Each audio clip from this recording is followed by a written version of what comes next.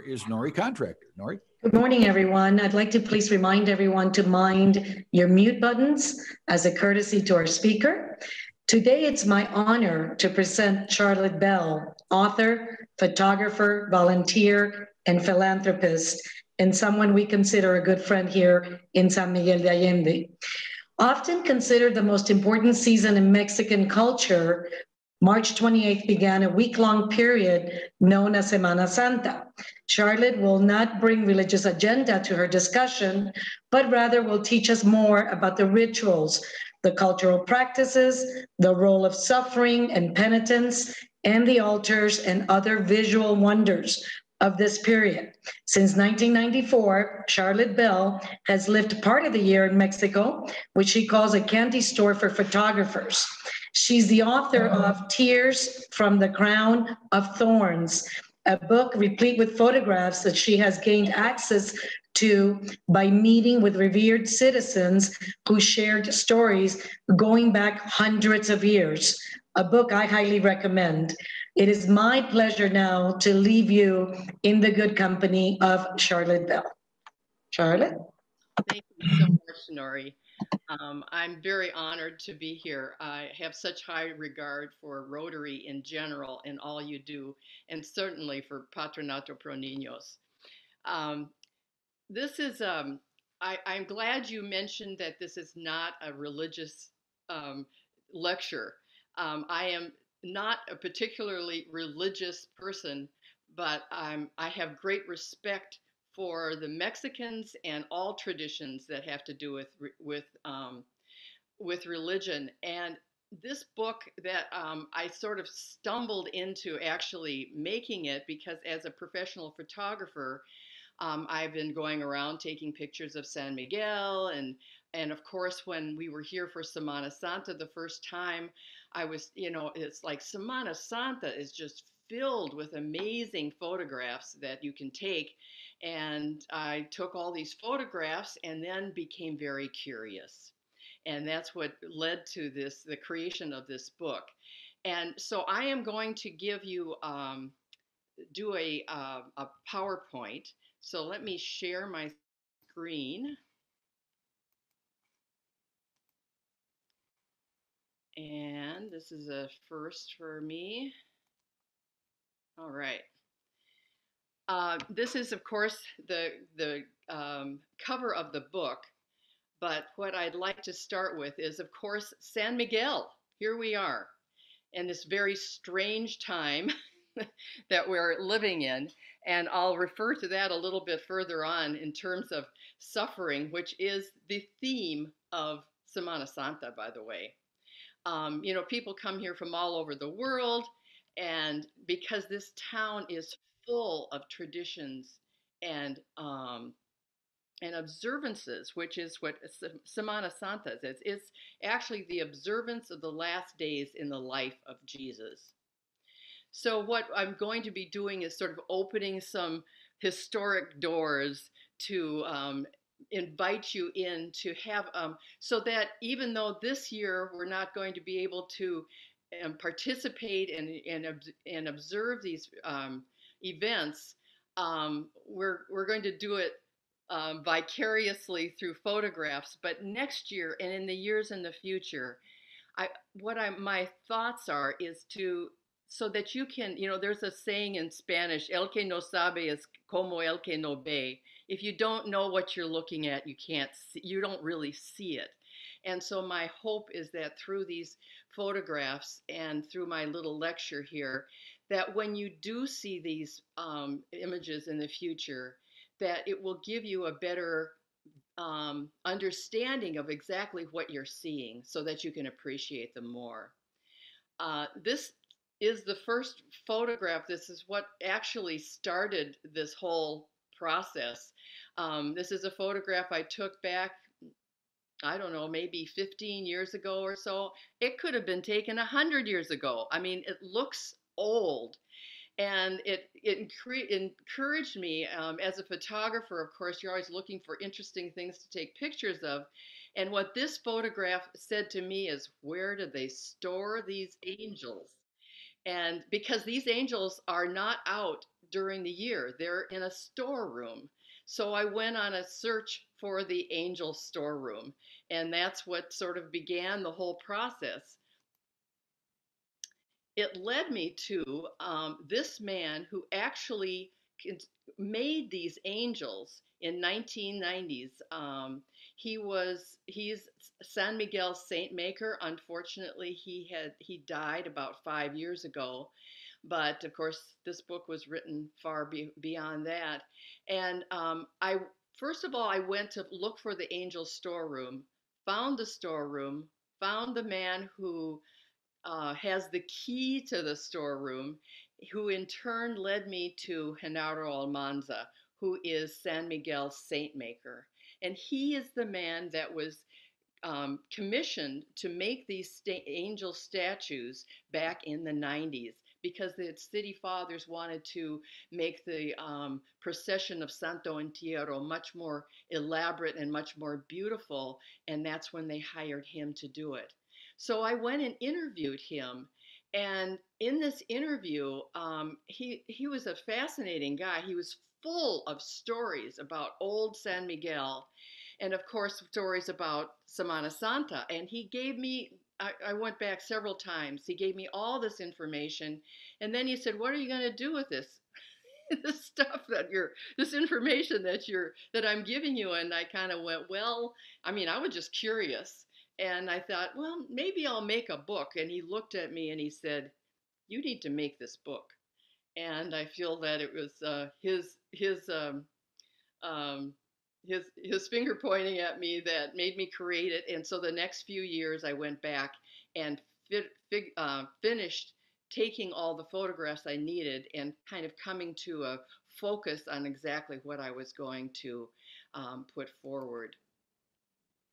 So one of the things that is interesting that he taught me is that oh, and by the way, he was taught by his father Donato, who was taught in the 1800s by Stanislao Hernandez.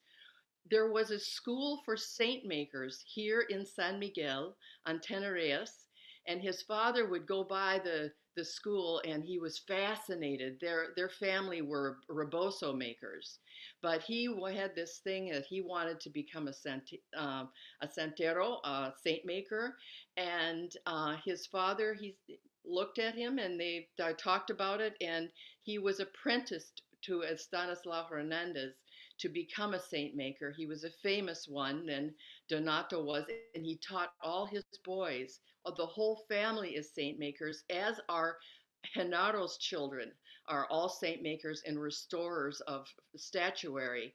But what he was taught is that he is not just to make a saint that is, how you go into a church and it's like there's these sort of blank faces. But his thing was, you need to make statues that make people not observers but participants, so that they really feel what's happening here.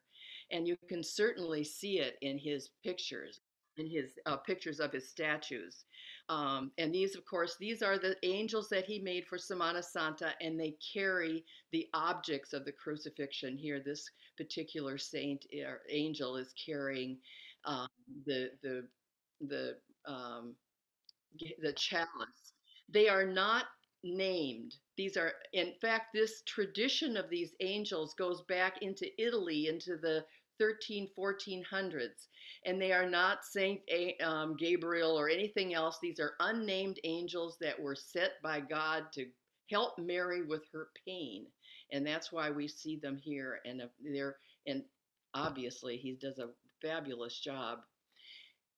Another person that's important that really fits within the whole history of Semana Santa is Felipe Neri de Alfaro. He is the builder of Atotonilco, and he is also, he came to San Miguel. He was born in 1709, died in 1776, and he was a man, he was a visionary.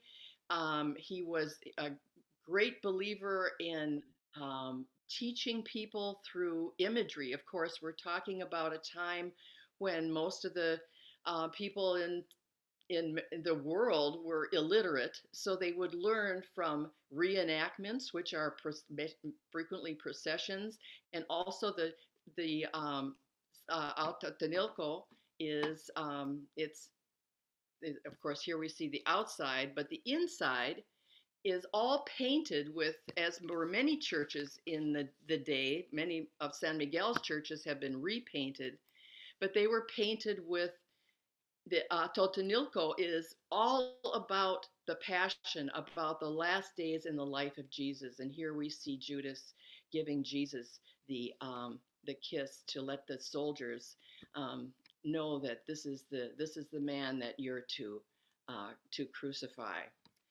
Now, I'm going to give you my little suffering um, lecture here because this is such an essential part of Semana Santa.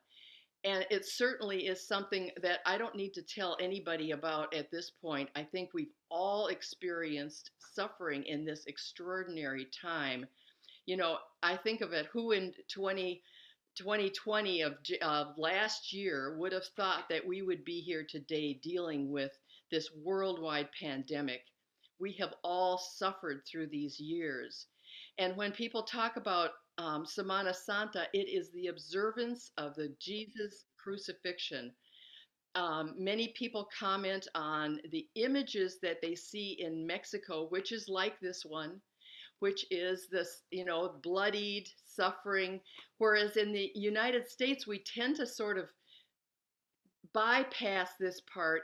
We have, you'll go into many churches, all you'll see is a cross. We don't have these images that make people really think about what happened to this man.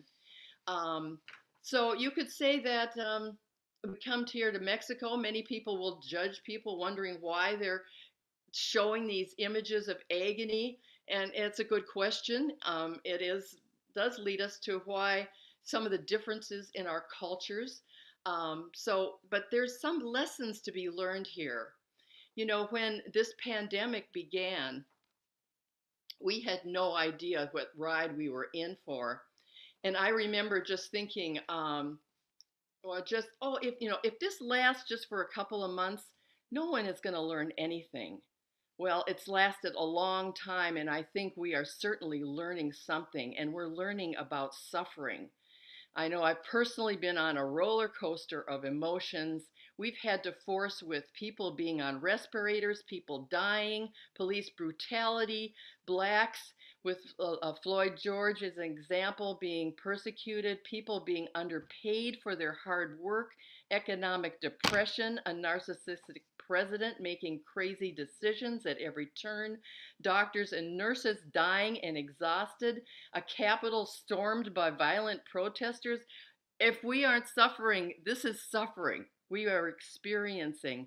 However, there is a ray of sunshine in all this because people, how are they reacting? People are coming together, they're helping one another, they're smiling at strangers.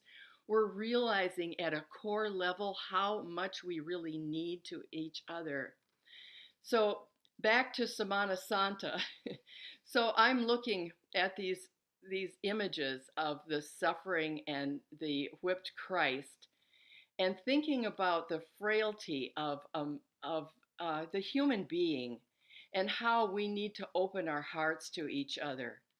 And this is one of the pictures that has been one of my very favorite pictures because it speaks to the Mexican people. These people are looking at a statue walking by them, but they're allowing themselves to feel.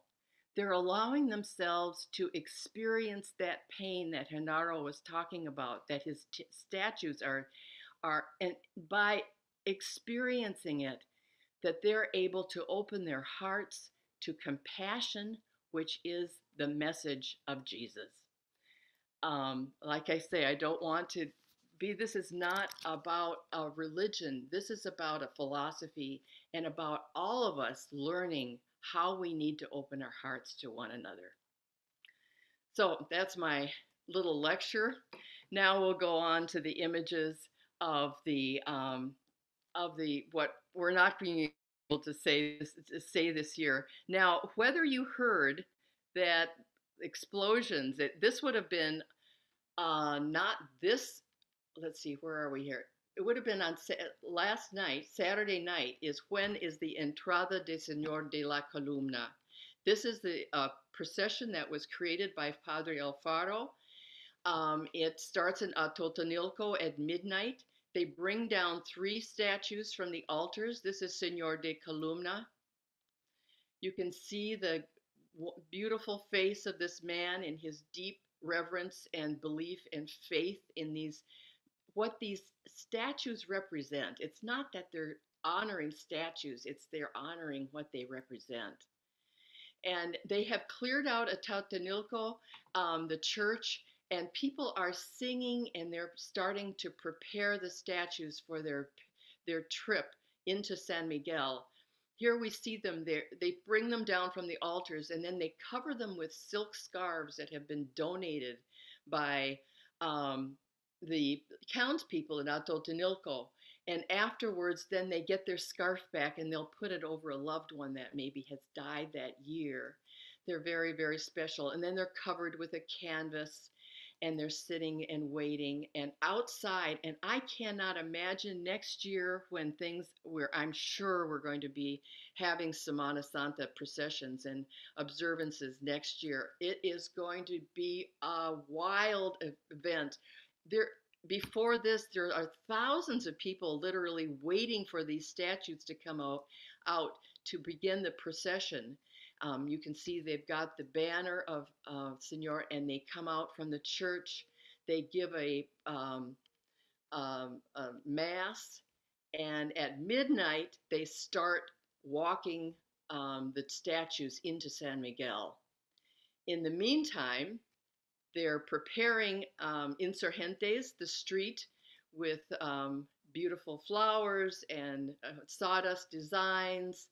And of course, everywhere you're going to see and see the streets are covered with chamomile, because the idea is to make people have a multi-sensory experience. You smell it, you see it, you feel it. That this is about Semana Santa is not just to watch something, it's to have a real experience. And this beautiful music, the band is playing at the top of the hill of Insurgentes. It's called Christus Factus Est. You're going to hear it all through Semana Santa. It was written about over 100 years ago in San Miguel for Semana Santa in San Miguel. And they've prepared coffee and hot chocolate and so on, and chamomile tea for all the people that have walked all night to come in and have something to drink. And just as dawn, they let off the fireworks to let you know that they're coming into San Miguel. They're arriving, and they come in with the statues, and they take the robes off at the top of Insurgentes. You'll see the many layers of scarves that are on the statue of Señor de la Columna. Beautiful banners are across the street, and they whisk them down the hill. At the end of the procession, there's, of course, Mary and San Juan.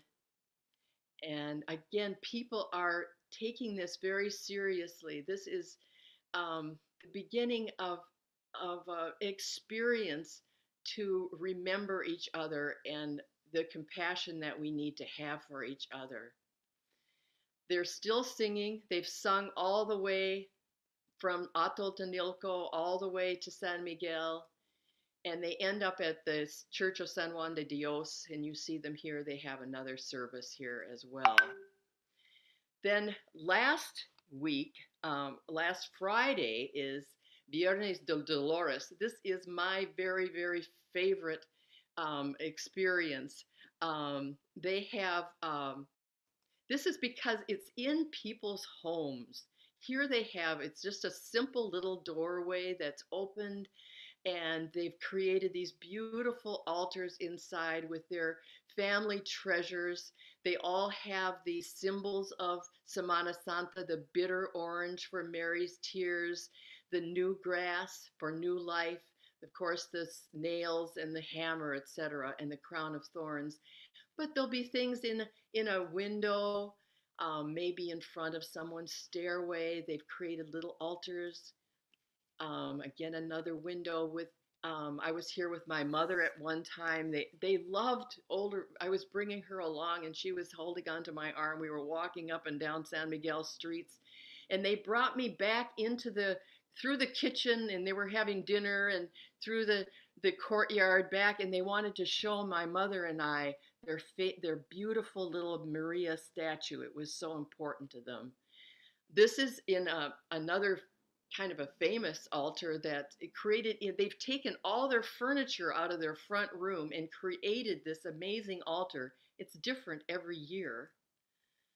And this is actually at Genaro Almanza's. Again, every year it's a different design. And this is, as an artist, this is what I love about it, is it's individual people making altars in their simple little homes, like this simple home. They've got this little altar there. And in the living room, you can see there's Maria and the fireplace off to the side. And here in a very simple, behind one of the doors, you know how people live in these little rooms, and they've created this beautiful altar for their family. And then other families that have more money, they've got these are almost 3/4 size statues with a beautiful painted backdrop. This is on Barranca. And this is actually in Senor Perez, who is the man who organizes the big procession on Good Friday. But they have a chapel next to their house on Aldama, and you can actually go by there now. I would imagine this is a private chapel, but it has a window that you can look into it. And they have these statues that the family have had for years, and each year they create a different design using the same statues. And you can see here on the side where they have the entrance to this chapel, and they allow you to come in, of course, during regular times. But I am imagining that they have they've taken the statuary down, and they've created an altar for you to look into their home. And then, of course, this is in the Allende Museum, you can see the beautiful face of Mary with tears. Then, of course, last Sunday was the Domingo de Ramos, or Palm Sunday, with beautiful palms that have been created. They're selling them, or at least they will in the future, and they have in the past, in front of the churches. And people are making them as they're being sold. And actually, there's a craft of palm making of objects from Michoacan. So we get people that come in from the state of Michoacan that are selling their beautiful palms some of them are made into like little crosses that we can see down here, and others that just wave in the and here we have this was made by a child. He was selling it, and he put little stamps of saints on there. And then there are 2 processions generally for Domingo de Ramos.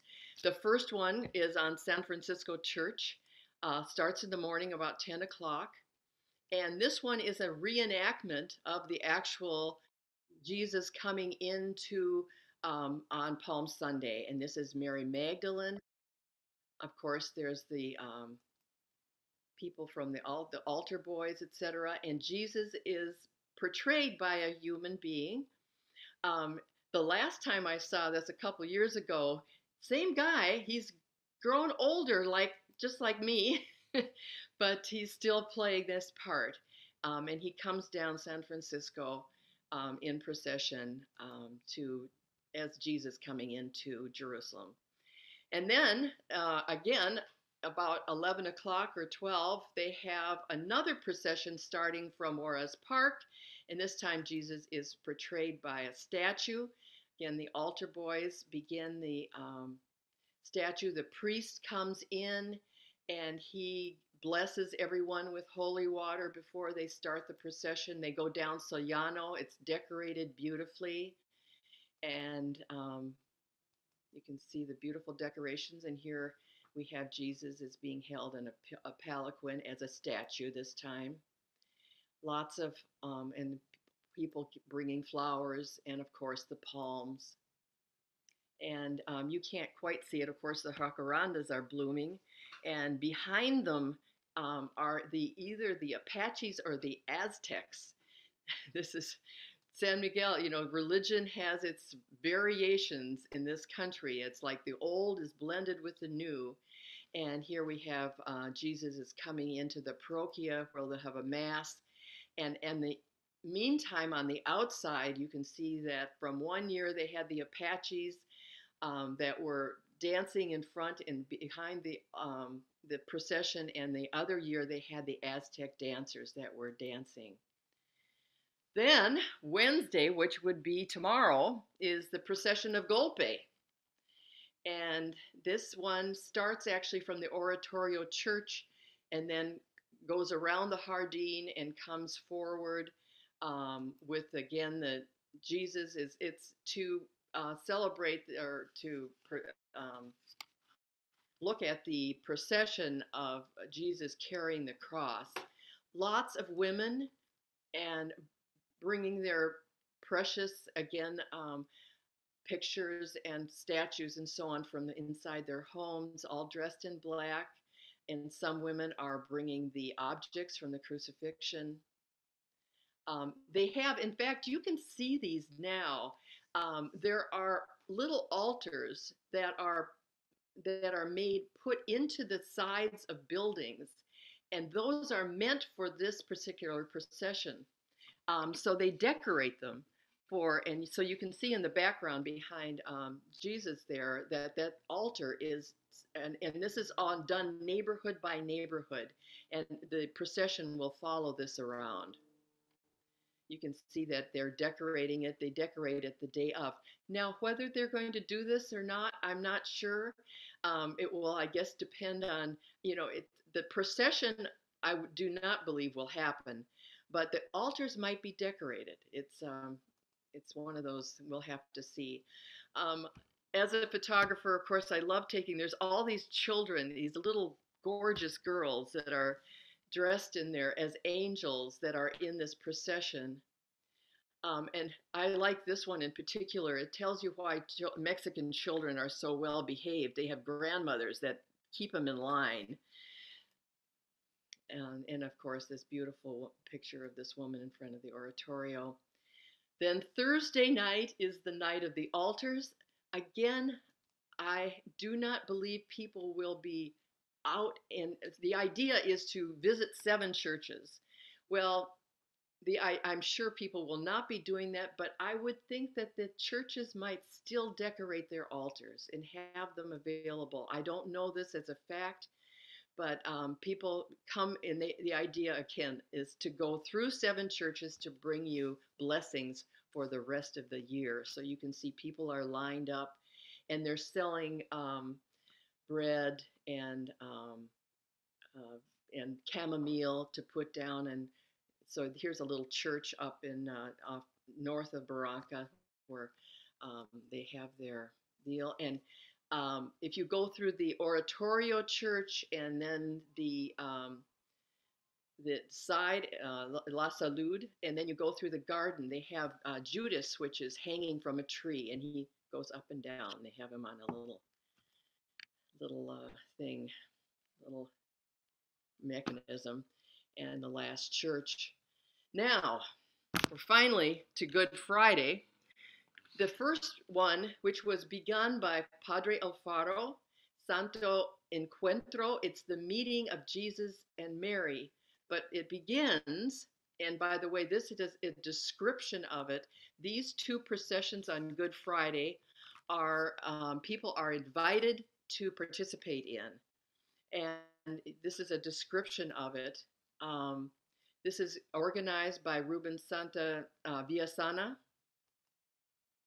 and it begins with the reading of the Judgment of Jesus in front of the San Rafael Church. I'm going to move along quickly here because I know we're almost done, but I know I've got a few more minutes left, I believe. They had built this stage and they whisk the stage away and begin the procession, which comes through the interior of the church. I love this one because notice how they've used a broom for the helmet on the decoration of this soldier, Roman soldier. Band is playing Christus Factus Est. The children are singing the song again, and it's very much of a funeral dirge, little angels. This is the plaque of Padre Alfaro, which will be, he would be coming through after this.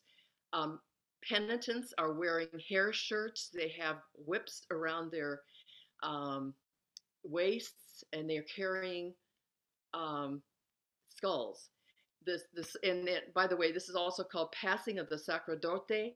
This is the priest, and he would have been Padre Alfaro in the days of the past, and he would have been whipping himself literally. Now they have just red marks on his back.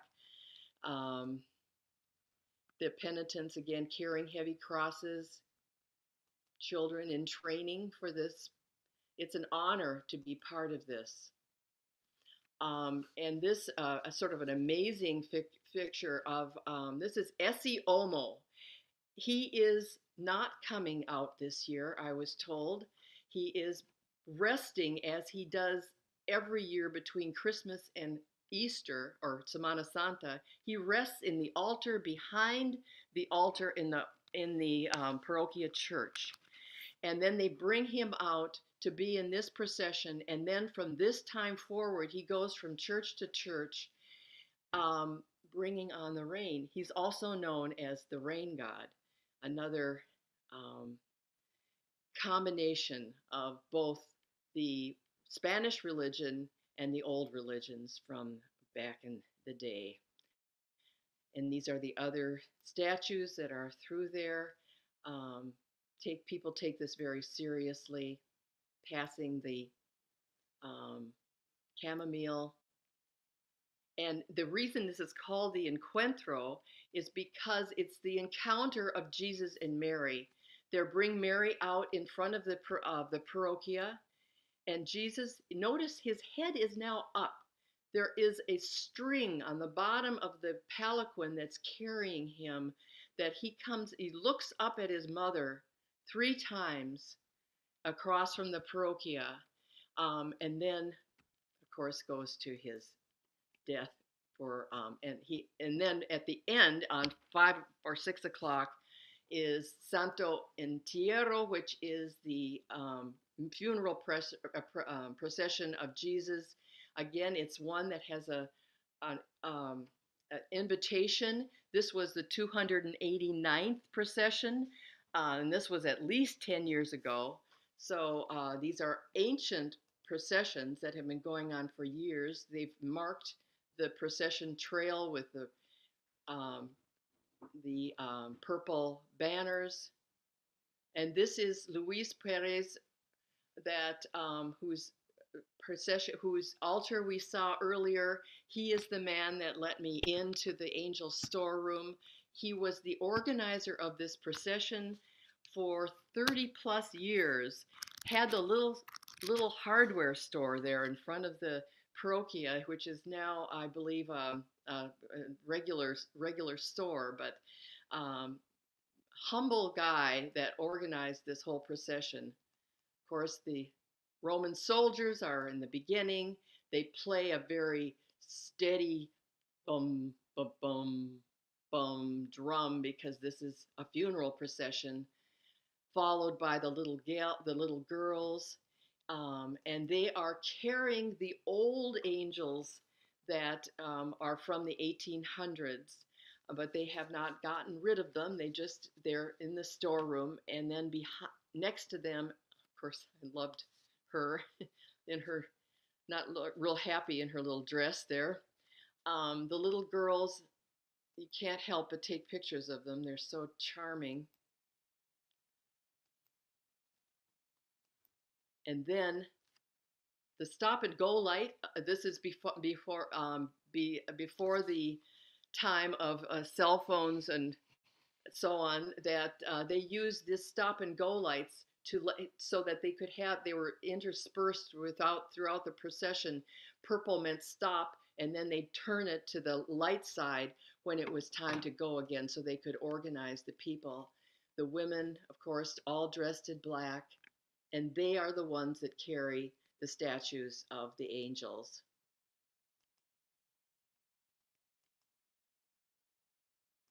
And everyone, talk about penitence. Can you imagine walking on these these cobblestone streets with these shoes on? There's different ways to create it, but they take it very seriously. And the children are also told, this is a serious procession. You are not to giggle, to laugh, to talk. Beautiful statues. And then finally we have the men that are coming out with, of course, the chamomile is placed in front of it. And 36 men are carrying this statue of Jesus in his tomb. These are the most important men in the church, but they're laymen. They're not priests. The priests will come afterwards. This is all these processions, all these things are organized by the lay people of San Miguel. And this statue was done in 1969 by Salvador Vargas Sandoval. Children again singing Mary at the end.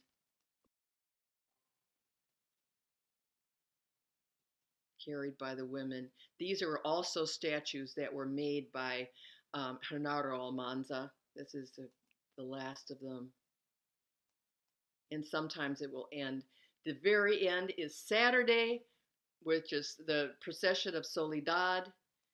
I'll do this very quickly. I know we're running out of time, but it is beautiful. And again, it's out of the Oratorio Church, which is the major church for all of the events around Semana Santa. And then, of course, Easter Sunday, I'm sure we will see these in the churches, the resurrected Jesus, but we will probably not see them blow up Judas, which is always it's like a comic relief after all the solemnity that we've had. And frequently some of the statues the heads are from political figures. I believe that's Salinas that's in the middle there. So this ends it. We come out of the church with the flying angels. Again, this is from my book, Tears from the Crown of Thorns. If you're interested, you can get it on Amazon or Biblioteca. It has lots more information. It is bilingual. It's in both Spanish and English. And thank you for your attention and this ability to have a little piece of Semana Santa, even though we're not going to be able to see it in person this year. Thank you.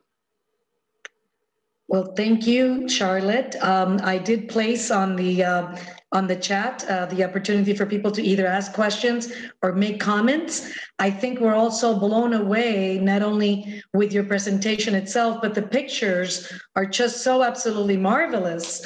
I take screenshots during the meetings so that one day we can look back and see what we did during COVID period. And I think I have your entire presentation now on screenshots. They're all beautiful. So folks, if anyone has questions or comments, we still have a few minutes left. We're happy we still have Charlotte's attention, so it would be wonderful to get her perspective. As my professor says, don't you all beat each other up in order to get the attention. Okay, let's see. I have something here on chat. It was a very thought-provoking presentation. It was captivating. Wonderful. Thank you, Charlotte. And that was from Chris McCaskill. Thank you. Okay, Skip, I'll leave it in your good and capable hands. Okay, Nori, thank you. And Charlotte, we really appreciate your presentation. And to show our appreciation and to commemorate your visit with us this morning, the Rotary Club of San Miguel de Allende will make a donation of 10 polio immunizations in your honor to Rotary's End Polio Now campaign. So this suitable for framing certificate will be emailed to you with, of course, our thanks. So thanks again, Charlotte. Appreciate it.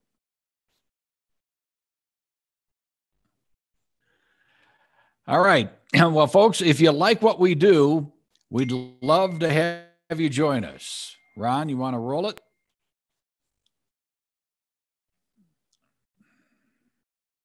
The biggest gift we are given is the power to touch a life, to change, to make a difference in the circle of life. Rotarians are ending polio worldwide, fighting COVID, and working on impactful projects like dry composting toilets, water cisterns, our beekeeping project in the Campo, and much more on the way. Projects that are changing lives.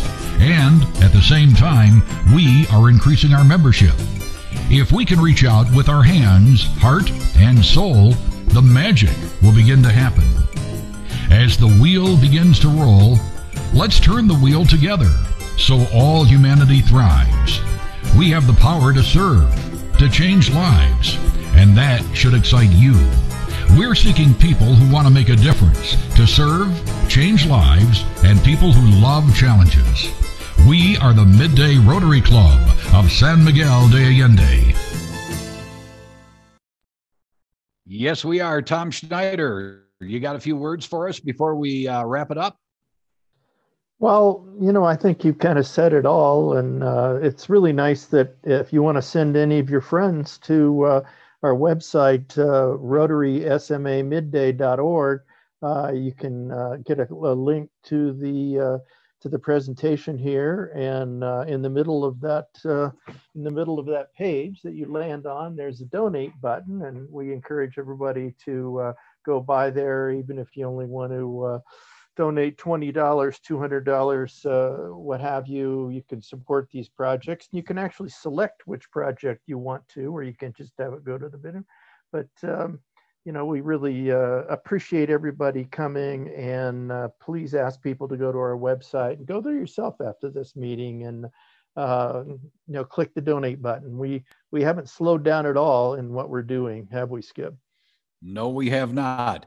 Thank you, Tom. That's a wrap, ladies and gentlemen. Next week is our club business meeting. We want to thank all of you for attending, and this meeting is adjourned.